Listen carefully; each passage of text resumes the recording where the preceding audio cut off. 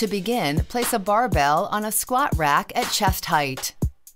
Grab the bar with a larger than shoulder width grip and then step under the bar and place it on top of your traps.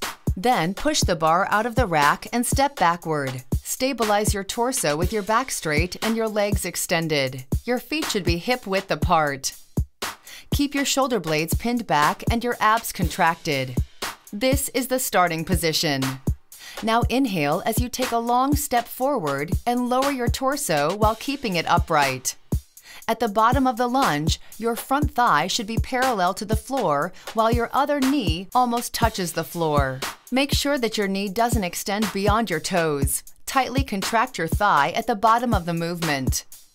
Hold the contraction for a moment and then exhale as you use your leg muscles to raise your torso while stepping back to the starting position. Now step forward with the other leg and repeat the same movements. Continue to alternate legs until you have finished your reps. Afterward, carefully place the bar back on the rack.